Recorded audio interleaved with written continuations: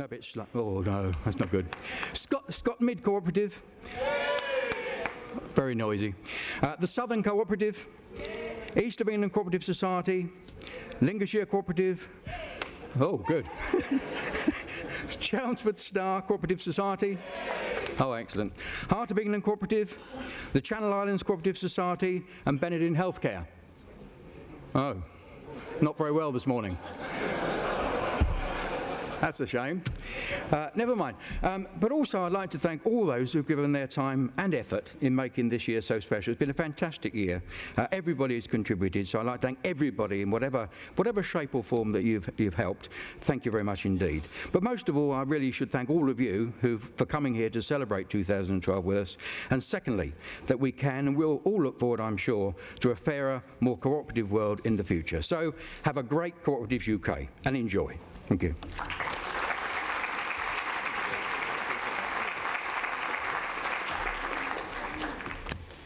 Thank you, David. We will have a series of special announcements and releases this week. The Blueprint for a Cooperative Decade is one of those that you'll be hearing about. Another is the release of the World Cooperative Monitor, which is a relaunch of ICA's Global 300 report, which historically has reported on the largest 300 cooperatives around the world. The World Cooperative Monitor will still include a list of the 300 largest cooperatives, but it will be much more than that. High on that list, among the world's largest cooperatives, is the Cooperative Group, which is the natural successor to the Rochdale Pioneers. And they are the other co-host of our events this week. More than simply being a large cooperative headquartered here in Manchester, and if you haven't seen their new headquarters, please do that. It's just a short distance down the road. We had a chance for a tour yesterday, and I'm convinced this will become one of the iconic images of cooperative modernity, showing the trail from the Rochdale Pioneers to what a first-class modern cooperative looks like today. The greenest building in Europe. But Cooperative Group is more than simply a large cooperative. They also are an ethical cooperative. They're an exemplar of the cooperative ethic. The Cooperative Bank, part of the group, has been rated the world's most ethical bank. Please welcome the chairman and a member of the ICA Global Board and chair of our membership committee, Len Wardle.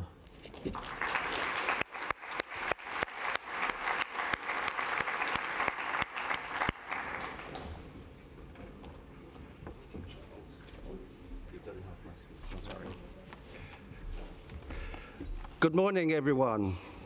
I'm very grateful to Charles for having done half my speech already. But in particular, I'd like to welcome you on behalf of the Cooperative Group to Manchester and to this very important gathering of the cooperative community. As David said, the skies may be a little grey in these parts of the world and the weather occasionally damp, but I can assure you that the city of Manchester has cooperation woven through its history in bright, gleaming threads. The resonance there is to the traditional cotton manufacturing of this city and the small towns around it. So we, the Cooperative Group, have been in Manchester for almost 150 years. And next year will be our birthday, 150 years. Maybe a small celebration for that. So I think it's only fair to say that as we come towards the end, almost the end, of the United Nations Year of Cooperatives, cooperation has come home here to Manchester. I could bore you with lots of statistics about the Cooperative Group, but it is unusual in that it has many and diverse businesses. And one of the important things we want to do and succeed at is, as Charles said, our ethical policy and treating customers fairly. In recent years, it's been quite clear that the old model of capitalism has lost the trust of the people. So therefore, values, old-fashioned values of fairness and responsibility and the importance of community have been reawakened. So today, you don't need to hide away the Rochdale pioneers in dusty history books. Their values are as relevant today as they were when they started. I hope you have a very wonderful week. It's an important opportunity for us to talk to colleagues from places we probably haven't even heard of. We need to exchange views and exchange values. I apologize to the interpreters because I'm not following a speech. Let me just finish by giving you two quotations. The first, "Where there is no vision, the people perish. It is our duty as co-operators to give the world that vision." The second quotation, "For I dipped into the future, far as human eye could see, saw a vision of the world and all the wonder that would be." Alfred Lord Tennyson, let us together create that wonder.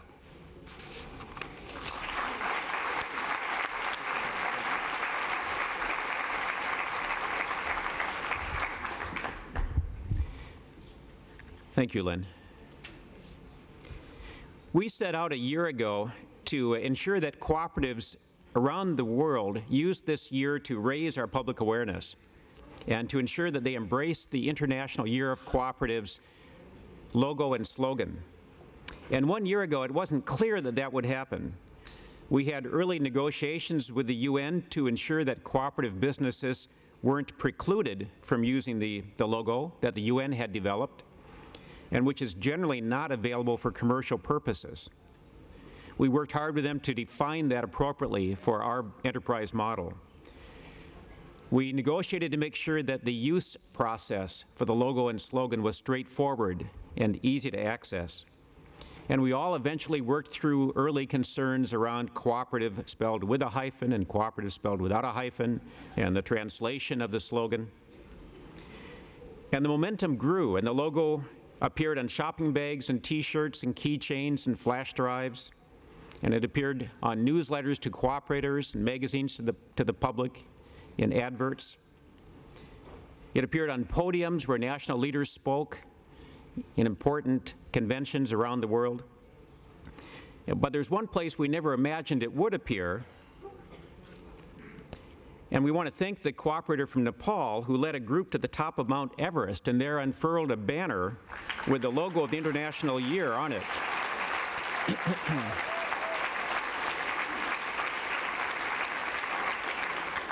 And I know that Mr. Shiva Kumardanji, who led that group, was going to try to be with us in Manchester. I don't know if he's made his way into the auditorium, but if so, if you would stand up. Nope, I don't think made it into the auditorium, but we will make sure that we extend your appreciation to him.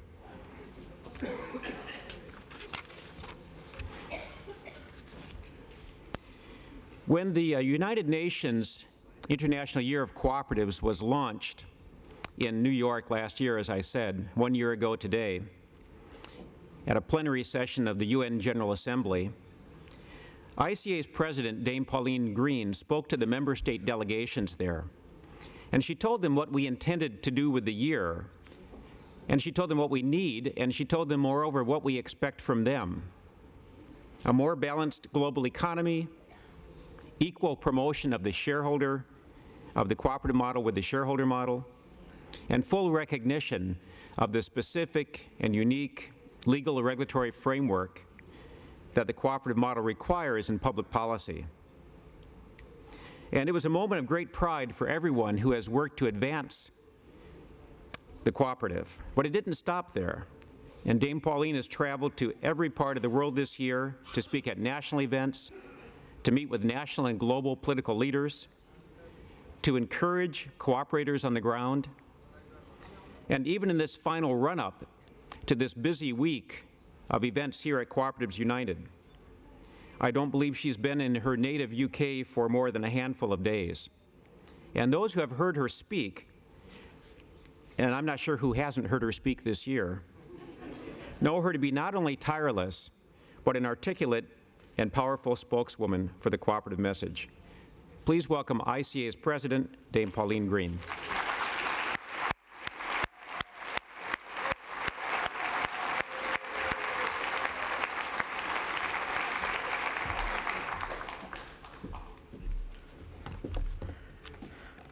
Well, good morning, fellow cooperators.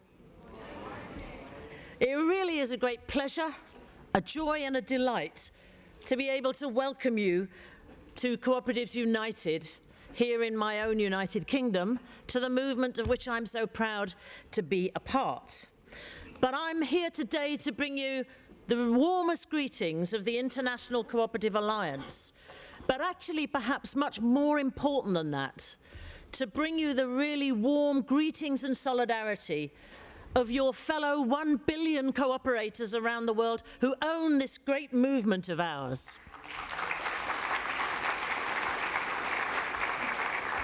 And I want to begin this morning by reiterating thanks from myself and from the ICA to our co-hosts for this event, Cooperatives UK, of which I was very proud for 10 years to be the Chief Executive, and I'm delighted to see it growing from strength to strength under its new Secretary General, Ed Mayo, and his team.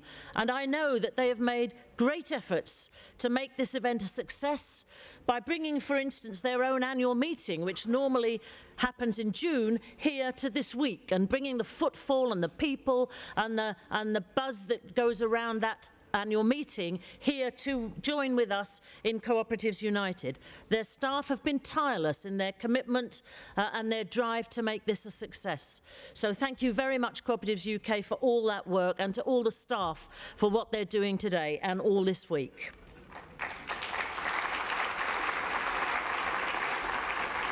But I am sure that Cooperatives UK would join with me in saying that if it were not for our third co-host, the cooperative group, this event simply would not have happened.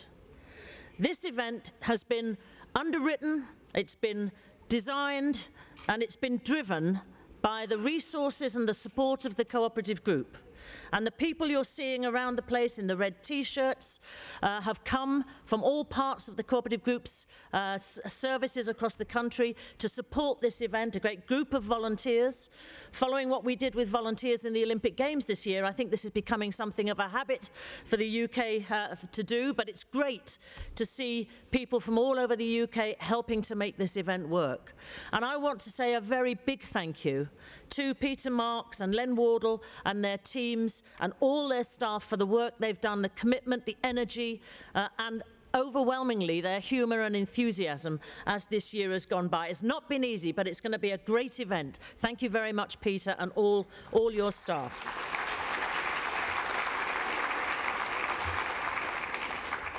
Dear fellow cooperators, since 2000, I've been privileged to work within the UK movement and to witness at first hand the way the movement rededicated itself to the virtuous circle of cooperative business, and also to the movement's principles and values, its democratic ownership model, active membership policy, and ethical and values-led business ethos. And as a result, here in the UK, we have seen a renaissance of cooperative activity, which has seen the co-op economy in the last 4 years, when our own domestic economy has been in recession, and where so many families and people have been so desperately hurt and lost so much of their aspiration and hope. We have seen the cooperative economy here in the UK grow by nearly 20% across those 4 years. I've been very proud, as I've already said, to be a member of this great movement, but I think it's indicative, this country and what's happened with the co-op movement, of what has been happening across the world. This United Nations International Year of Cooperatives has been a fabulous year. As I visited the movement across the world, I can't help but being struck by the huge impact on the movement, first of all, of the year. Chuck has already described very clearly the impact of the use of the UN logo and slogan. Cooperative enterprises build a better world. What a great slogan. It doesn't impinge on anyone's personal branding, which would always have been difficult, but it adds to our values. It adds to the sense publicly of who we are in the minds of the public across the world. Never before in its history has the cooperative movement globally coalesced around a single logo and slogan. We have never in our history been as cohesive as we are now at this moment.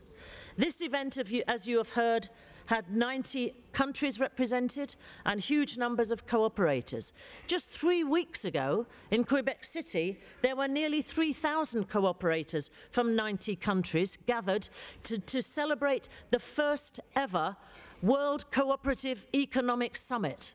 It was a huge success, and I want to thank Monique Leroux from Desjardins and her staff who hosted that event, because it put us on the same footing as the Davos Summit, and now we are set to continue that with the support of Desjardins. And yesterday, or the day before, the board of the ICA themselves agreed to continue with the co-hosting with Desjardins of a 2014 Cooperative Economic Summit, and that will be happening again in Quebec City, and we hope once again to see the movement come there. There was some hugely good research put out which showed the strengths, the opportunities for the movement, but also our challenges. And that's something we have to work together to overcome, and we can do as the momentum from this year grows. We also this year not only have seen a great cohesion in our movement, but we've seen a great understanding within the movement, a growth in understanding in the movement of the size, the significance, and the impact of the cooperative business on the global economy. And I sensed and felt, as I've gone around the world, this huge increase in confidence amongst cooperators as they begin to sense the strength of 1 billion people around them, the strength of a movement that across the world employs over 100 million people, providing support, livelihood, aspiration and hope for those families. We've seen recognition that we have the capacity and determination not just to enjoy this year, but to do more. There's been a tremendous momentum built up, and we, this present generation of cooperators gathered in this room, must not allow that momentum to be lost. And of course we know our excitement about this year, our growth coincides with the financial collapse and the economic recession, which has cast a pall across all of the world. In the developed economies, ours is a very good example. Here in the UK, we see recession, we see vulnerable people being exposed as their support is cut from government and from local authorities as they struggle to meet the demands of the austerity packages that will ensure that budget deficits are met. And this is the same across the world, across the developed world. And then there's the airplane economies, those countries where the economies are taking off. Even there are strains and tensions created, A, by the lack of some of their export markets to the developed world, but also as they grow and we see the complexities of trying to modernize countries literally overnight in the scale of the world time. And we see the problems created by massive urbanization very quickly across those countries, and working conditions which are not of the best often. So there's a lot of issues still to be sorted out in those countries where the economies are developing very rapidly. And of course we all know that in the developing world, they too have been hit by recession. and they too are still struggling in so many parts of the world, and I think particularly of Africa, where I was just last week, just a few days ago, talking to 18 ministers from African countries who are working to develop cooperatives as a key example of the way in which they can help their economies to grow. I was in Rwanda, where since that dreadful genocide that hit that country such a short time ago, the brand new cooperative movement has grown to 8% of the GDP of Rwanda already, and is motoring and driving because it appeals to ordinary folk. And out of these difficult circumstances comes opportunity for the cooperative movement. We know, cooperators, that cooperative banks, credit unions have not collapsed. They are not in receipt of government bailouts, and they do not have huge debt to national taxpayers. Our arguments for the diversification of the global economy have begun to find traction amongst global decision makers on the back of what was clearly the resilience and sustainability of our financial model across these last 5 years. Our arguments for our model of business, which puts people at the heart of economic decision-making and doesn't leave them at their mercy, is beginning to be heard by global, regional and national decision-makers. I've had the great opportunity to share our political messages with governments and parliaments across the world. From the White House in Washington with a seminar organised by the Obama administration, to the Great Hall of the People in Beijing with the Chinese government and 300 officials from government departments in China, looking how they can lift 600 million people in rural poverty in China through the help of the cooperative model. From the Latin American members of Parliament who met in Panama City, to the Australian Parliament in Canberra. From the European institutions in Brussels, to a meeting of 18 ministers responsible for co-ops in the Asia-Pacific region, meeting in Bangkok, and to a different meeting, just last week, as I've said, with 18 ministers from African governments in Rwanda, and that was just a few days ago. As you know, it was suggested to me, you should know that it was suggested to me by a reporter that when I talk about the cooperative model of business being able to support the growth of the global economy and demanding that actually we need to be heard. For instance, why is it that there's not a single cooperative economist on the board of the World Bank?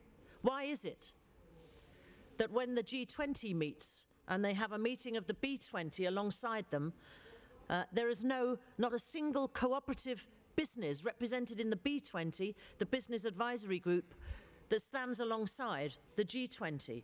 I went through on the internet every single one of the 125 businesses that went to the B20 meeting when the G20 last met. Not one cooperative or even mutual business amongst them, and that simply will not do. We represent 1 billion people, and we deserve to be heard in those forums that are dictating how the global economy develops. But I'm told that when I make this case, it's all very well, but it's idealistic.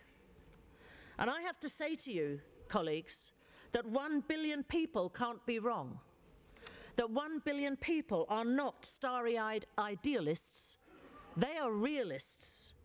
They are realists because they know that cooperatives put food in their children's stomachs, brings electricity to their villages, gives them insurance when the traditional insurance sector will have nothing to do with them, gives them a job, perhaps markets their farm products, allows them to save with a SACCO or a credit union or a cooperative bank, allows them to take loans from those institutions that supports their children's education or puts their micro-business on the next rung of the ladder of success. This is cooperatives active in the real economy, supporting people, their families and their communities. So, dear colleagues, are we going at the end of this year just to shake hands and say, what a great year, and go back to our previous existence as if this year has never happened?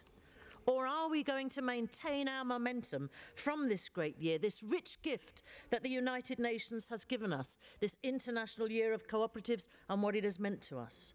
The ICA is determined to capture this moment. This is our moment, and we must not let it pass us by. And so I'm delighted this morning to launch the ICA's blueprint for a cooperative decade. It will be on the stalls and stands. You can pick it up, and I think some of you have already received it in your packages. This is to support a worldwide campaign to take the cooperative way of doing business to a new level. It's an ambitious plan in the blueprint. It's for the cooperative model of business by 2020, I beg your pardon. We're writing for 2020, where we want to see the cooperative business become the acknowledged leader of social, economic, and environmental sustainability, and thereby the model preferred by people, and thereby the fastest growing model of enterprise by 2020. The blueprint will be discussed this afternoon in more detail at the General Assembly of the International Co-operative Alliance, but I give formal notice now of its launch as our key tool for taking forward the work of the International Year to build, as the slogan says, a better world. I have another announcement for you, and that was introduced briefly by the Director General, Charles Gould, because I'm pleased to announce today some of the latest evidence that we have that shows the growing momentum of our movement. The new World Cooperative Monitor, a document published by the ICA in conjunction and in partnership with the European Research Institute on Cooperatives and Social Enterprise, EURICSI, which is based at the University of Trento in Italy. The World Cooperative Monitor, as Chuck said, is the successor to the Global 300, which we've published for some years. And amongst the things listed will include the largest 300 cooperatives. The World Cooperative Monitor database, now over 2,200 strong, shows that of those 2,200, nearly 1,500 of our database cooperatives have turnover of more than 100 million US dollars. What's more, the largest 300 are this year, 2010 figures in fact, worth together just under 2 trillion US dollars, 1.97 trillion US dollars. Taken together, colleagues, these statistics alone demonstrate that cooperative businesses are not only to be found at village level across the world, supporting rural communities, but also are huge multi-billion-dollar businesses easily able to compete with their stockholder competitors and succeed. The World Cooperative Monitor you will also be able to pick up on the ICA stand just inside the main entrance of the Expo and see for yourself the strength and significance of our businesses across the world. I also have another, perhaps more domestic initiative to announce, of which we're extremely proud. May not have global significance, although it does for the International Cooperative Alliance, and that is that when we had our special General Assembly in Rome, unanimously the members meeting there in 2008 at a special General Assembly asked the ICA to look and see how it could diversify its income streams so that we were not so totally dependent on the income of our members. I'm sure that's something you will all take to heart. And I'm now able to tell you of two such initiatives that we have undertaken, and a new one in particular of which you won't have heard. The first, of course, was this arrangement with WTM to run the ICA Expos, a contract for 3 ICA Expos, of which this is the third. And you will visit, I hope will visit and enjoy what we think is the third and so far the best of 3, the other 2 already having set very high standards. But last year, talks began with mid-counties cooperatives here in the United Kingdom with a view to ICA acquiring the .coop domains registry and registrar from them. And I'm delighted to tell you that on the 1st of August this year, both registrar and registry were acquired by the ICA. In fact, they were sold to us by mid-counties for £1 British pound each. It does not reflect their value. In fact, they are substantial small businesses. It reflects the fact that mid-counties, its board and its chief executive, Ben Reid, were prepared to gift aid, basically, those businesses to the ICA, as they felt it was a much more natural fit with the ICA than with their own business mix. And I want to acknowledge the Mid-Counties Board and its Chief Executive Ben Reid for giving us this business, which will give us a significant income stream each year and help us on the way to diversifying our income stream. So Mid-Counties, if you're here, please do stand up. We're immensely grateful. Thank you. Stand up, come on. Thank you very much. Thank you very much indeed. Just to add to that, Mid-Counties also gave us an additional £25,000 to enable us to go through the first cash flow issues in the first few weeks, so an added bonus, and thank you so very much. You can see, fellow co-operators, that across the world, the movement is coalescing around the need for us to drive a global agenda for our movement. Never was it needed more than at this moment. Fellow cooperators, in closing, let me make clear again what an important watershed this year has been for our movement.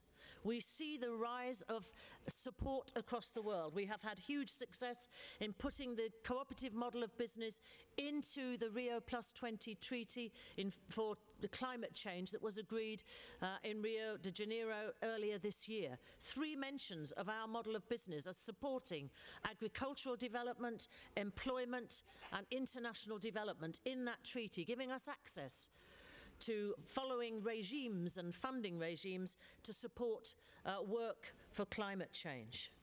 So we're making progress on that. We're also making progress through the support of the Food and Agricultural Organisation, whose newish now director is to be our keynote speaker today. And I must say that he has driven the cooperative movement back through the FAO across the world with clear instructions to his staff to help support the growth of cooperatives in agriculture. And I think this is the sort of initiative we want to see at global level to drive our movement upwards and onwards. And this event gives us the chance here for all of us. You are the voice of the billion out there, ladies and gentlemen, this week. We want that voice to be heard loudly and clearly across the world so that people understand the size, the relevance, and the impact of our movement, but also the joy and support it gives to families across the world. Thank you very much.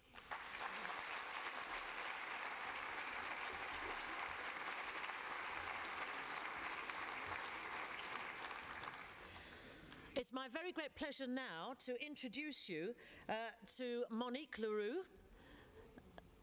Monique is the president and CEO of Desjardins, and I told you about the World Cooperative Economic Summit that took place in Quebec City just 3 weeks ago, and Monique led that event with great eloquence, and we have a very good outcome from it, and she's going to talk to you for just a few moments about that great event. Thank you very much, Monique.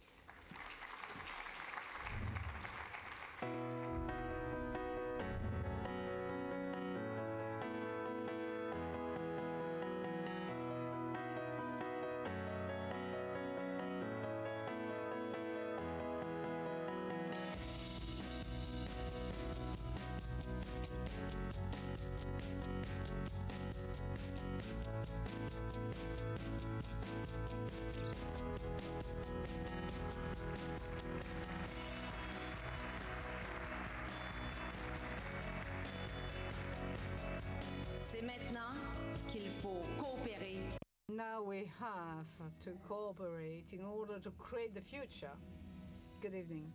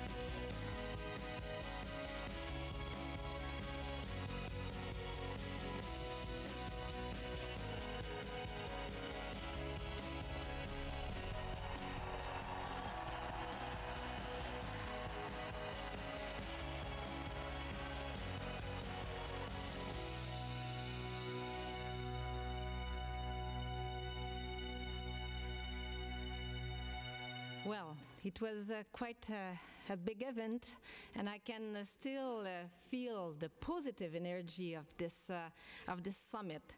And I've been told that it just might have shaken up the traditional economic world, and that's very good news. So, Dame Pauline, ICA board members and officials, distinguished guests, ladies and gentlemen, it's a great privilege to present to you, on behalf of the co-hosts of the summit, the Quebec Declaration from the International Summit of Cooperatives that was held last month in historic Quebec City. It is also a great privilege for me to be here with you in historic Manchester for Cooperatives United. Both events are a milestone in what has been an amazing International Year of Cooperatives, and it is not over yet. Today, I want to share with you the main results from the summit and the major elements of the declaration. But first, I would like to take this opportunity to personally thank Dame Pauline Green and Charles Gould for providing such great support as co-hosts of the summit. We would not have achieved such success without your help and partnership. I would like also to thank the other ICA representatives who provided great support in your own regions and countries. And I would like also to thank everyone in the audience today who attended the summit. The level of involvement and participation was very impressive. So thank you to all of you. Merci beaucoup. Thank you very much. Was to provide cooperatives and mutuals with a forum, an economic forum, where we could discuss our key business challenges. A forum where we could work together to develop ideas and solutions. A forum to reinforce our contributions to our members and communities around the world and become better cooperative enterprises. A forum where we could make contacts with other cooperative organizations and share best practices to promote growth, performance, and innovation. A forum to demonstrate the strength of the cooperative movement and the amazing power of cooperatives. And finally, a forum to promote the cooperative business model on a global, political, and economical stage. In many ways, and I agree, the concept was similar to the World Economic Forum in Davos, but it was designed for and about the cooperative sector. And it was an urgent reminder that because of their proven resilience and stability, cooperatives are a key part of the solution to the current economic crisis. The summit included presentations from some of the world's top economists and most innovative thinkers. It included detailed panel discussions involving cooperative leaders from every sector and every region of the world. And it included groundbreaking research and surveys. This helped us better understand where we are today and where we need to go in the future. Throughout the summit, information was collected and the discussions were summarized. And from this, the Quebec Summit Declaration was put together. Let me tell you very briefly some of the key elements of the Quebec Declaration. All participants acknowledge the contribution cooperatives make to society and to a more balanced, pluralistic economy because we, co-op leaders, are committed to our communities for the long term. We get people involved in managing the business. We promote job creation and retention in the communities we serve. We strive to be profitable, not as an end in itself, but really to effectively meet and invest for the needs of our current members and future generations. We use a business model that is solid and viable at the local, national, and international levels, and we are very resilient, as the current financial and economic crisis has shown. That's the amazing power of cooperatives. Cooperatives are people-focused businesses that play a significant role in the global economy while ensuring sustainable development and prosperity. That's all good, but we can rest on our laurels. And the Quebec Declaration highlights some of the things we must do to continue to grow and strengthen the cooperative sector. First, to ensure the full potential of cooperatives in a fragile economy, we must maintain our competitiveness, sustain our performance, be innovative, and respond to emerging needs. Second, we must ensure our growth by remaining close to our members, becoming more agile in meeting current and future needs, and developing new collaborations and partnerships among our cooperative organizations around the world. Third, because our cooperative model has demonstrated its ability to succeed, and especially during difficult times, this positions us to play a stronger role internationally. But to do it, there must be greater visibility of cooperative achievements, greater understanding of our cooperative responses to the challenges and limitations of current economic models, and greater attention to issues such as education and succession to prepare and better involve the young, emerging leaders in our movement. I know that sounds like we have a lot of work to do, but we know what needs to be done, and we are building from a position of strength. Overall, the Quebec Declaration makes a solid case for a strong and dynamic cooperative sector, taking a much more important role and contributing to a more stable, pluralistic economy. At the end of the summit, we encourage all participants to review the document, to review the declaration, and to submit their ideas on the overall objectives and ambitions. We receive many comments, and we will include all of them with the Quebec Declaration when we present it to the United Nations. That will happen in about 3 weeks. On behalf of all of us, Pauline Green and I will go to New York, and we will proudly present as co-hosts of the summit the Quebec Declaration at the official closing ceremony of the United Nations International Year of Cooperative 2012. But this is not the end. I fully support ICA's vision to convert the International Year of Cooperatives into a blueprint for a global cooperative decade. Ladies and gentlemen, it is to us as leaders of the cooperative sector to keep the momentum growing. It is up to us to keep building success upon success. And it is up to all of us to keep inspiring and influencing others. Clearly, this is our time. This will be our decade and even, I believe, our century.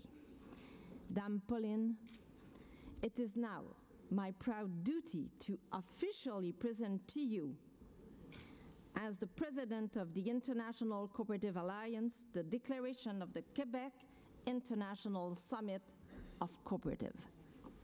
Thank you, Monique. It's fantastic.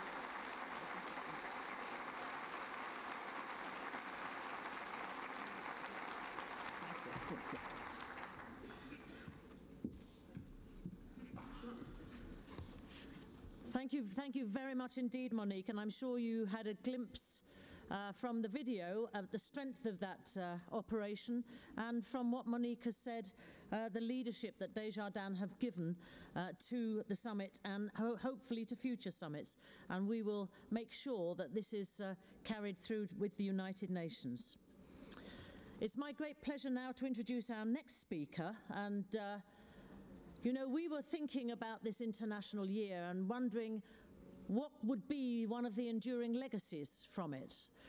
And one of those things was to try and find a financial vehicle that would allow us to keep driving cooperative growth across the world. And I'm sure that Paul Flowers is now thinking, she's giving all my words away, so I'm going to say no more, but to introduce you to Paul Flowers, who is the chair of the Cooperative Banking Group and who is the chair of the steering group of the Global Cooperative Development, which it's been my pleasure to work with him and others on. Paul, the floor is yours.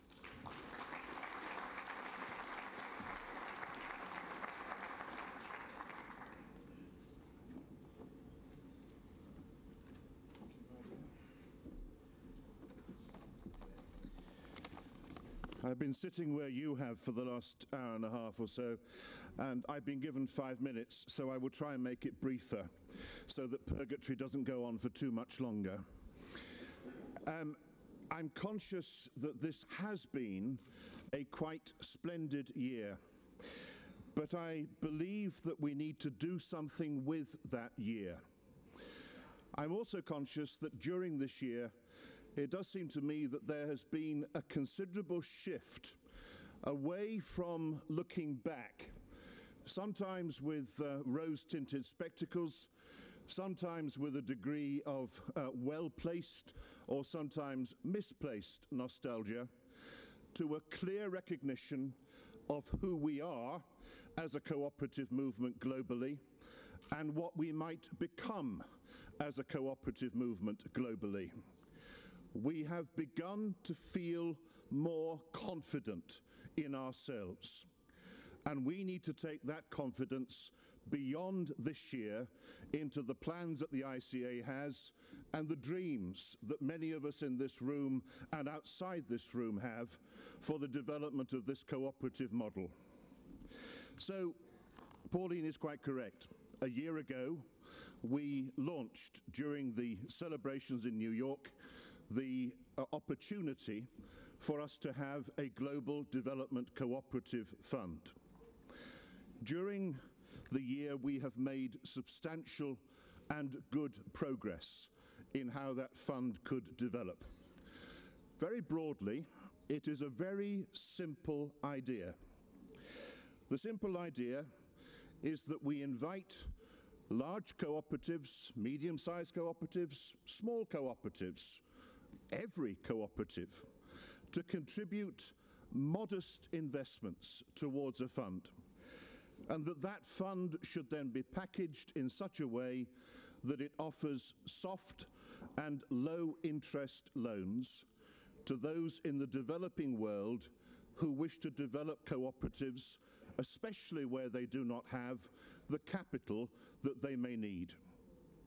The focus of that fund in its first phase will specifically be about the provision of affordable finance for agricultural cooperatives in Africa. And this key group is not only amongst the poorest in the world, but it is also amongst those where we need to be seen to be working alongside them to develop cooperatives. Others have spoken on this platform and in some of the film footage as well about dreams. Well, I have a dream for you. And the dream is that rather than just be an organization that talks to itself and then talks to the outside world a great deal, we should also have a true legacy that we may build on year after year after year after year, and which takes this year and its celebrations seriously into the future. Let me tell you why I believe that's important. It says on the tin that we are an international cooperative alliance. That seems to me to suggest that we should act as an alliance, that we should act in a way which enables those who need us to work with them. In this country, a number of us for many years have applied a certain political slogan. Some of you may recognize it.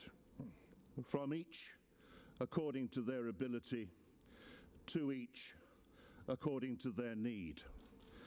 And I suggest to you that this Global Development Cooperative Fund needs to have that principle at the very heart of it. The ICA, and this year, has to mean much, much more than us simply being nice to each other. It has to mean much, much more than a number of us having opportunities to fly around the world and experience a warm glow about the cooperatives of which we're a part. What it needs to do is to wake up to the massive and acute needs that there are in many of the parts of the world represented here, but also many of the parts of the world not represented here. We have a duty and a responsibility to make certain that we work with cooperators in the poorest parts of the world and make certain that their cooperatives become as vibrant and as strong as ours are today.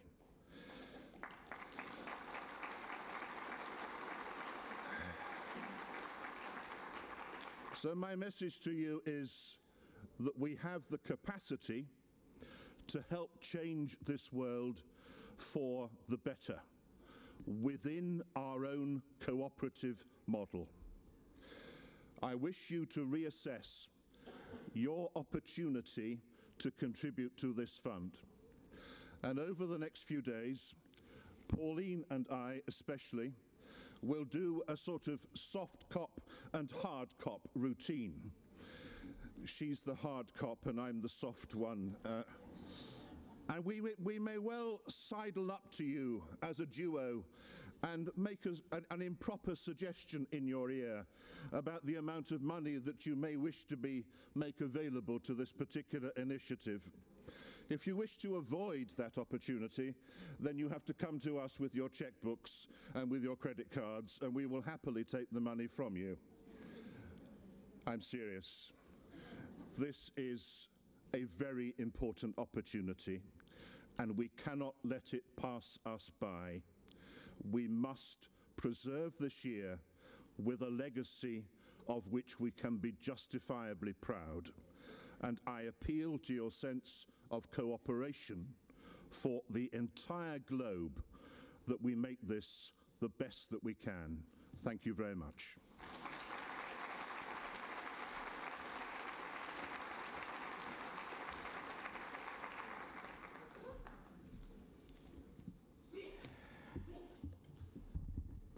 Paul, thank you for that challenge, and Monique, thank you for the declaration and for the vision you had for the summit. And Pauline, thank you, as always, for your inspiring words.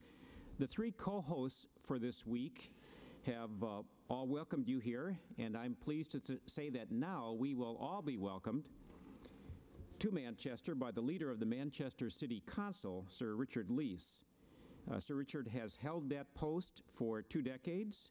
And the cooperators here in Manchester and in the UK who know these things tell me that he is the man responsible for transforming Manchester into the modern, multicultural exemplar of urban leadership that it is today. The Cooperatives UK is headquartered here in Manchester, as is the Cooperative Group. The Cooperative Group is the largest employer in Manchester. And so these two organizations are both beneficiaries of and instigators for that transformation. The new group headquarters that I mentioned earlier will, I believe, become an iconic image for cooperatives, but probably also for the city of Manchester. And we heard yesterday plans for further development called NOMA, which will transform the northern quadrant of Manchester, which is a center of cooperative business. So here to welcome us to this great and historic city is Sir Richard Leese.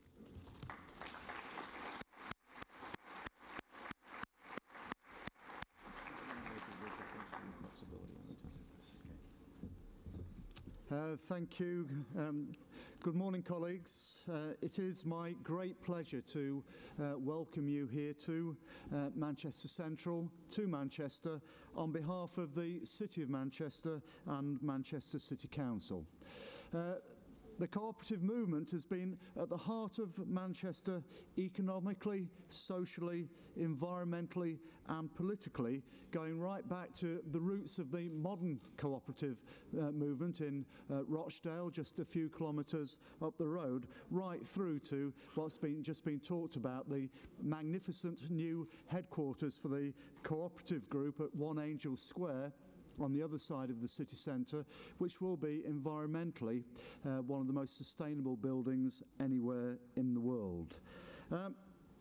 Talked about politically, and for us as a City Council, not so long ago, that there were so many members of the cooperative movement, so many members of the cooperative party, that we required special dispensation to be able to make decisions about the co-op estate at the north of the city centre. So the co-op is at the heart of this city.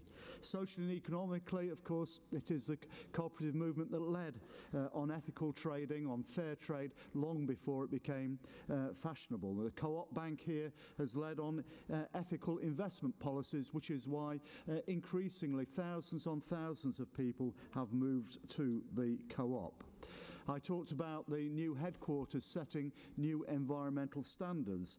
Also yesterday in Manchester, we launched the Manchester Carbon Literacy programme. We had the first graduates, or some of the first graduates of that programme, and it should be at no surprise that amongst those first graduates of the Manchester Carbon Literacy programme were employees from the Co-op here in the city.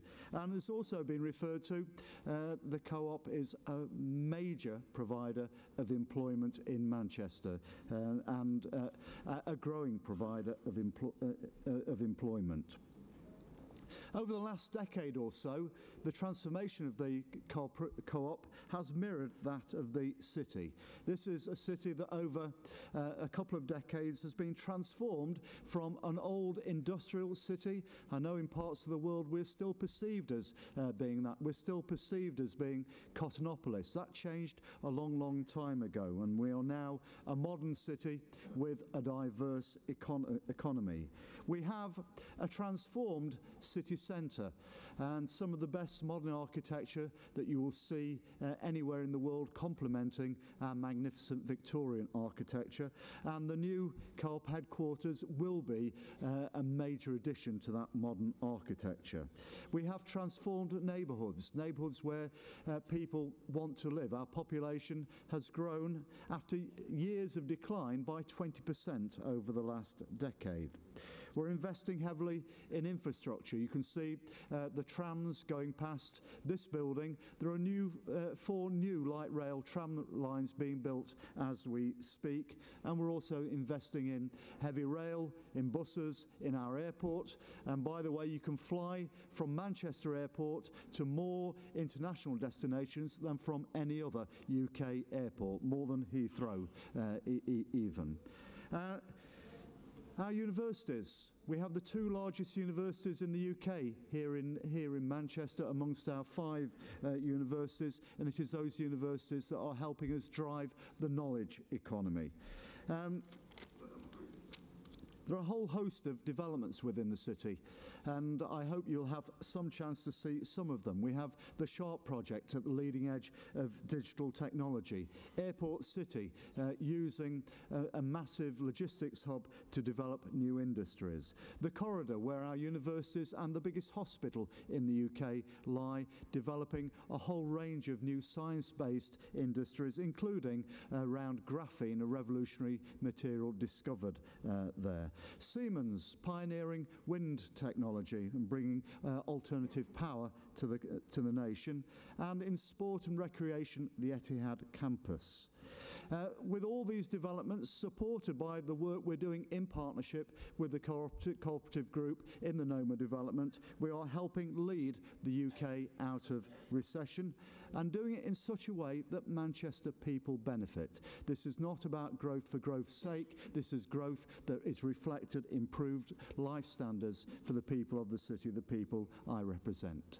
So, enjoy your stay. I hope that on future occasions, as a city, we will be able to welcome many of you back here again, because this is a city where co-operators will always be welcome. Thank you very much.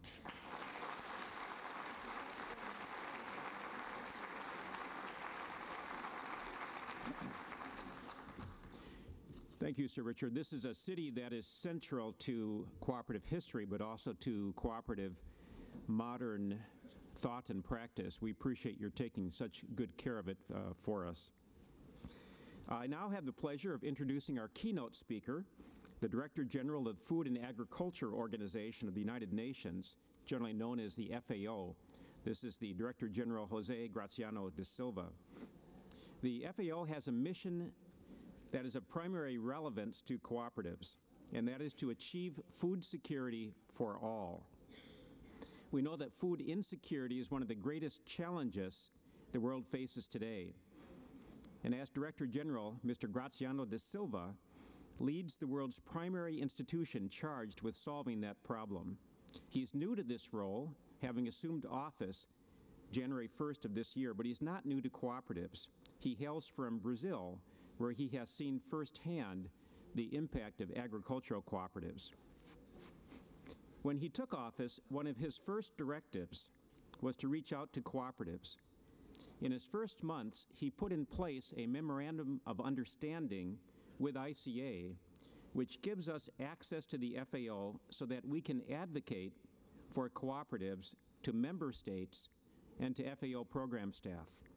He's created a liaison for cooperatives within the FAO structure so that there's a champion inside FAO ensuring that the cooperative model is well known and that is kept top of mind with FAO staff and experts. The relationship between ICA and the FAO has never been stronger. Mr. Graziano de Silva has worked on issues of food security, rural development, and agriculture for over 30 years. In 2001, he led the team that designed Brazil's Zero Hunger program, and he later was charged with this implementation. The Zero Hunger program has helped lift 28 million people out of extreme poverty, and it inspired a new set of public policies aimed at promoting economic and social development in Brazil. He holds a bachelor's degree in agronomy, a master's degree in rural economics and sociology, and a PhD in economic sciences. In addition, he has 2 postgraduate doctorate degrees in Latin American studies and in environmental studies. Please welcome our keynote speaker, Mr. José Graziano de Silva.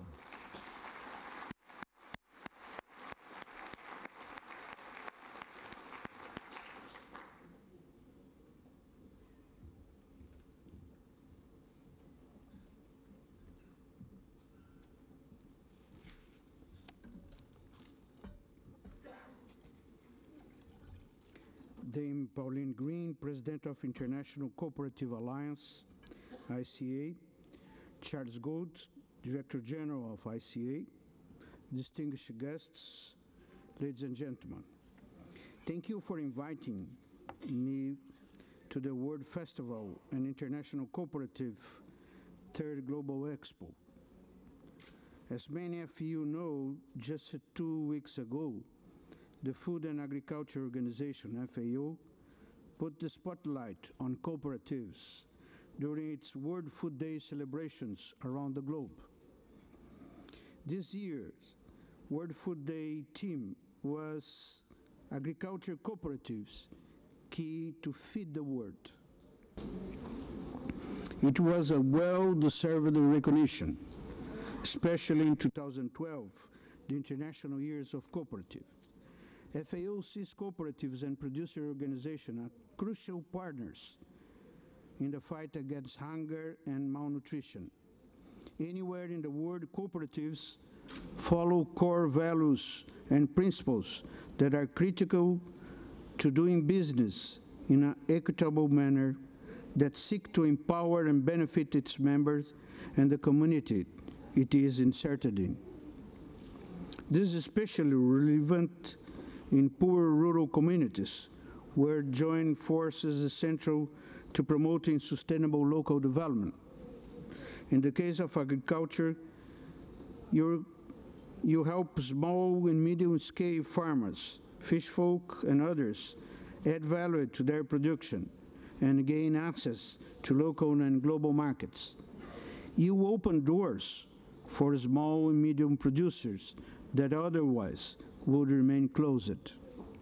There is no way out for small-scale producer except cooperatives and organization of the production. Thanks to this organization, many producers are taking part in the first time in policy-making discussion that affect their lives. This is important from the local and global level. Cooperatives are an excellent tool for social and economic development. Whether you are in the UK, Brazil, Kenya, Thailand, Nepal, cooperatives help to generate employment and boost national economies. This in turn helps to improve food security. This is a challenge all of us need to be involved with. The latest figures on hunger released by FAO, IFAD, and WFP 3 weeks ago show that the world has made some progress in the fight against hunger. The global number of hungered people has declined by 130 million since 1990, and now stands around 870 million. The proportion of population in the world that's nourished is also down from 19 to 12%. This means that we may still reach the Millennium Development Goal of reducing by half the proportion of hungry people in the world, but only if we step up our efforts. But this is not enough. Even if we reach the Millennium Development Goals, we'll still have 500 million people undernourished in 2015. There are men, women, and children who go hungry every day, either because they don't have money to buy food or they lack access to natural research to produce it. But we are seeing that different regions have different trends in reducing hunger. In Asia and Latin America, the number of hungry people fell by almost 200 million. On the other hand, we are losing the battle in Africa. We now have more 83 million unnourished people in Africa and the Near East regions than we had in 1990. That means a total of 2,075 million people in Africa and Arab countries that are nourished. This is not acceptable in a world that already produces enough food for all. The only acceptable number for hungry is 0. This is why we support the Zero Hunger Challenge launched by the UN Secretary General Ban Ki-moon in the Rio +20 conference. This challenge means making sure that our food systems are sustainable. It means making sure that smallholders can increase their productivity and income. It means cutting down the high levels of food waste and making sure that our people have year-round access to nutritious food. If we do this, we can put an end to malnutrition in pregnancy and childhood stunting. FAO has embraced this challenge.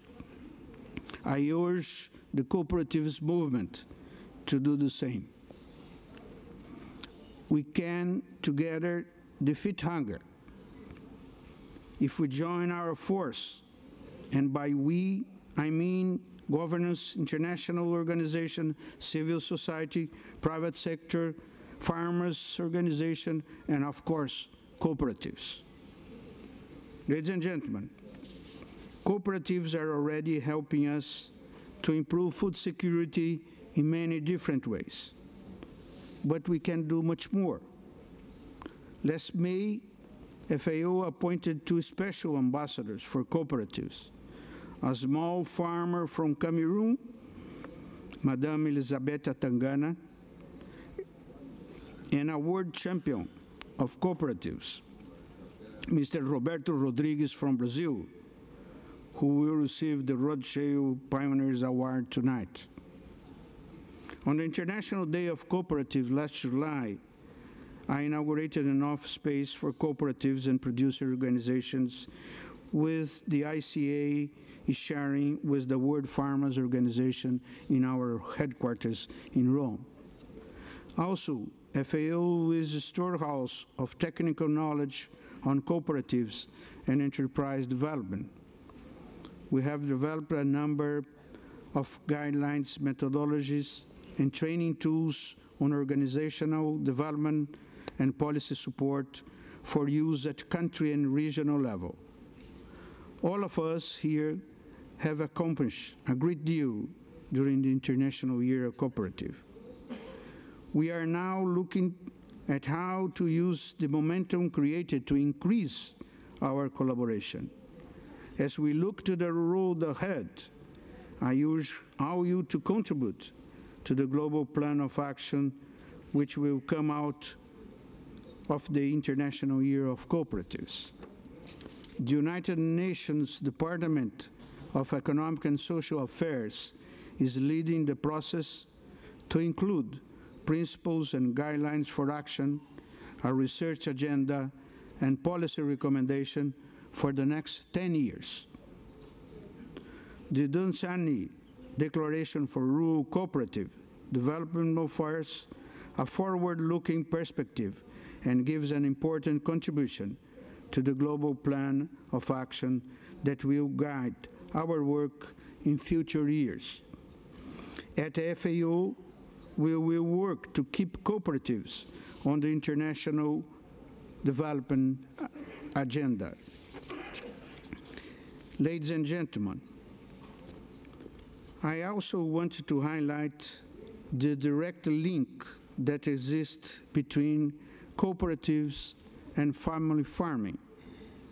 We are already exploring this link in the International Year of Cooperatives. I hope that we continue doing so in the near future, especially in the International Year of Family Farmer that will be commemorated in 2014. I invite you to continue work close with FAO to promote the International Year of Family Farming. Before closing, I would like to recall the message of Pope Benedict XVI sent to us on World Food Day. Reflecting on the choice to highlight the role of cooperatives in feeding the world, the Pope said, and I quote, "It's not only a matter of giving support to them as economic and social organizations, but also to consider them a veritable instrument for international action. The experience of many countries shows, in fact, that in addition to the impetus they give to farming, cooperatives are the means to enable farmers and rural populations to intervene at crucial moments. And at the same time, are an effective way to achieve this integral development of which the personal is both the foundation and the goal. And I end the quote. I fully agree with this word. As you might know, last May, the Committee on World Food Security endorsed the voluntary guidelines on the governance of tenure. The cooperatives movement played a key role in this participation process that took 2 years all around the world. The Committee on World Food Security, or CFS, will now discuss the principle for responsible agriculture investments. It's very important that these negotiations take place in the framework of the CFS. Why? For a simple reason. The participation of governance, civil society, private sector, and others actors make this forum the most participative and inclusive multilateral forum to discuss food security that we have now in the world. But only agreeing on recommendations of the voluntary guidelines is not enough. We need now to follow up that by implementing them at national level will have effect. I invite the cooperative movement to participate in this effort to implement the voluntary guidelines at country level. They can help protect the rights of rural and indigenous communities, and they will ensure that the much-needed investments in agriculture in developing countries help promote food security of the poor population, many of whom are members of cooperatives themselves. And I welcome the initiative of Paul just presented for this fund for especially designed for Africa. Let me leave you with one last thought. When I nominate the FAO Special Ambassador for Cooperatives, Mr. Rodriguez, he launched the idea that the cooperatives movement should be awarded with the Nobel Peace Prize. Given your contribution to economic and social development, your 1 billion members worldwide, and the ethos that guides your work, this certainly is an idea worth considering. FAO will support it. Thank you.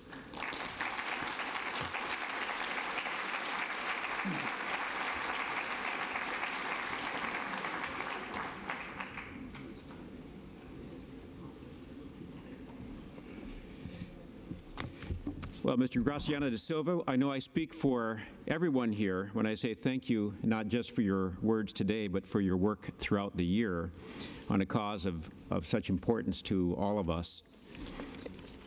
As you know, cooperatives have demonstrated that they can increase agricultural production and decrease food waste, and we're all about sustainability, and we're very committed to the challenge that you set out of ending hunger.